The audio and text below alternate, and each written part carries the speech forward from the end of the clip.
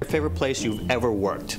For me, still Disney. And I don't know if it was my love for Disney or if I just love to get out the house. If you've ever had overprotective parents, you know exactly what I'm talking about. When I first got my car, my mom was calling me every 2.5 seconds. Where are you? I just looked in your room and you're not here. It's 7 in the morning. I'm at school. And every time you leave the house, you feel like you're Michael Scofield for a few hours, breaking out of jail. So I never talked about this. Nah, my parents was not strict at all, actually. I had a lot of freedom, bro. Like, I really could have did whatever I wanted, to be honest. But I do know, like, family members whose parents was strict as fuck. And that shit is definitely like that, bro. Like, your parents be, like, horny, like, goddamn excited. Like, fuck. What are you doing? What are you doing? Like, you was deviant. Oh, God. Get away from me. Get away. I just couldn't live like that shit. This is my other Disney videos, but I actually remember the day I went in to apply. You start with a phone interview, and if you do good on the phone interview, they bring you in for the hard stuff, the personality test. I had a friend, William, who worked custodial at Magic Kingdom, so he helped coach me on how to take the test. All I know is I wanted to work with something in food because all I remembered from every time I've ever went to Disney ever was how amazing the food smells. And I also very clearly remember my parents never buying me food ever at Disney. You know what's sad? I've never been to Disneyland before, or Disney World. The only places I've been in were Knott's Berry Farm, bruh. We're at Disney for 8 hours and I'm like, Dad, I'm hungry, please. The food is too expensive here. When we'd walk past restaurants, I had to use every ounce of willpower not to crawl over to other families and be like, are you guys done with that chicken? So I just assumed if I worked in food and beverage, I'm gonna get free food. So I know it sounds a little crazy, but my goal was to be that guy at that kiosk selling the Mickey Mouse ice cream bars. So I go in, I smash that personality test. Congratulations, you're hired. Which park do you want to work at? God damn, this nigga's animation is next level shit. Damn. Studios. Okay, well, here are all the available positions at studios. Okay, so if you select food and beverage, you'll be handling money, and you gotta take a math test. I get this math test. I haven't seen questions this easy since the 4th grade. Addition, subtraction, multiplication. I give it back to her. You failed. Do you want to pick maybe another position? I know that if y'all took a basic math test that you know you passed and you failed, you would feel some type of way too. Yeah. I'm like, wait, what? I'm like, nah, I thought that was a joke just now. This nigga really failed that? Instantly kicked into thug mode.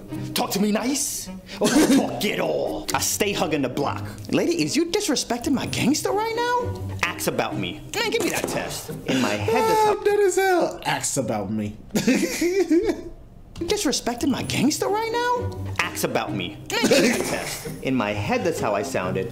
But maybe in reality, it came out something like, oh no, that is not Oakley Dokley. May I retake it, please? Take the test again, give it back to her. You failed. You sure you don't want to do, I don't know, anything else? So I picked attractions, and that's how I ended up working at the Indiana Jones show. Something else that happens whenever I go to the park with my friends, a lot of people stop me and they tell me they applied for Disney because they saw the other videos. I'm gonna warn you right now, you gonna stand a lot. This is how they prepare you for this at orientation. They just say stuff like, while you're at work, don't lean.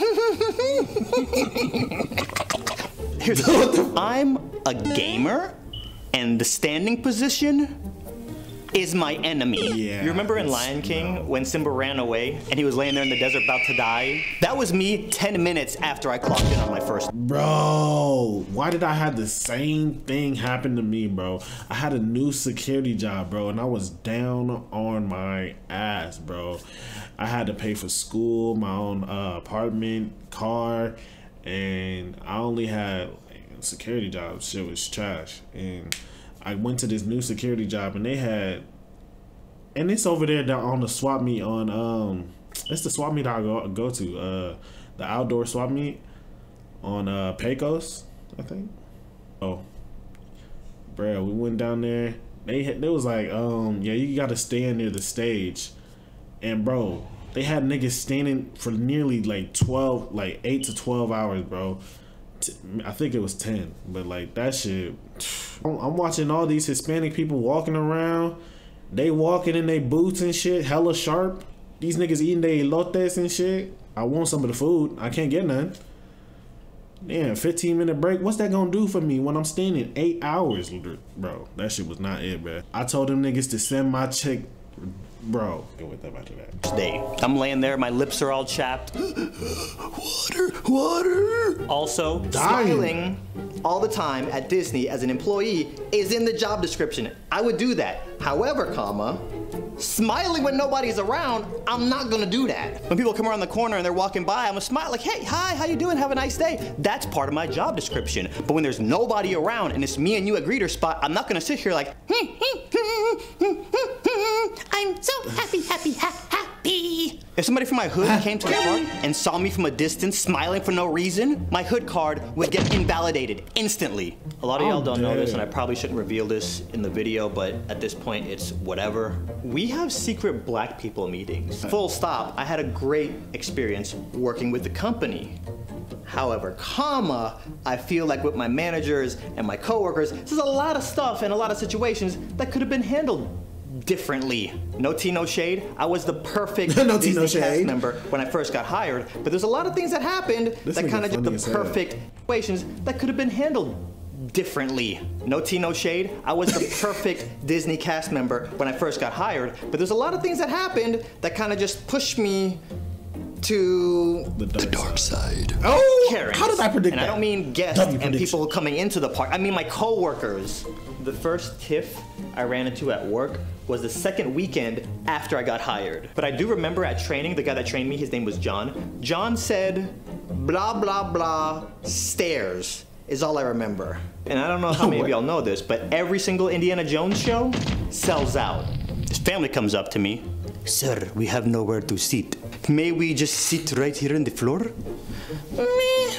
Yeah, why not? Sure, you can sit right there. I put the family on the stairs, go to break. Literally. Yeah, why not? Sure. Literally, there's a fucking nose sitting on the stairs behind this nigga. You can sit right there. I put the family on the stairs, go to break. I put them on the stairs later, that's not supposed to be so there. I'm chilling at greeter. Sarah walks up to me. Okay. Oh, Lord, a Sarah? Yeah, she gonna snitch. That's crazy. I caught this family sitting on the stairs. And they told me that you told them that they could sit on the stairs. This grown woman really just brought an audience to disrespect my gangster right now? My inner gangster popped off. Yo, talk to me nice or don't talk at all. Don't talk at all. Right now. In reality, what I most likely said was, yeah, I let him sit on the stairs. Wow.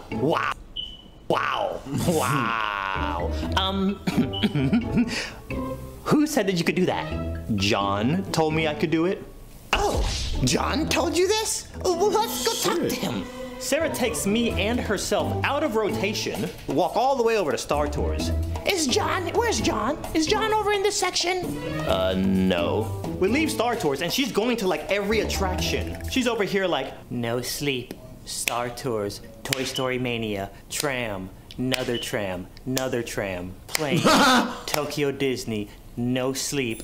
We finally find John in another section of the park. Tell John what you just told me.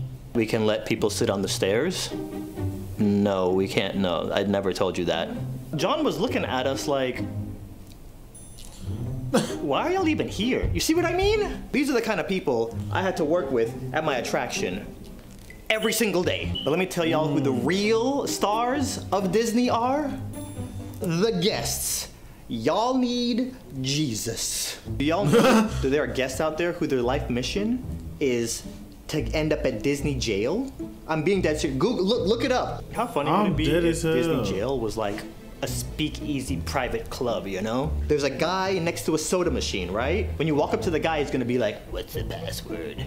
Misa, Mosca, Mickey Mouse. You go behind the soda machine, you walk down a tunnel, you jump on a slide and you go to a bottom floor, and you first enter, there's a bunch of Disney characters. It's the Mickey Mouse jailhouse. Come inside, there's fun inside. And Mickey's over there like, everybody What'd he say? Oh, Toodles! Toodles is over there sharpening his toothbrush, making a shank. That would also explain why we don't see any more Disney villains in the parks, because I think that speaks a lot to my character. If I get geeked over Hades and shit, like, come on, bro. Hades is that nigga, man. All in Disney jail and doing meet and greets. You're the photo pass guy taking your mugshot, and you know they got a food court down in there. And each prison cell has different themes.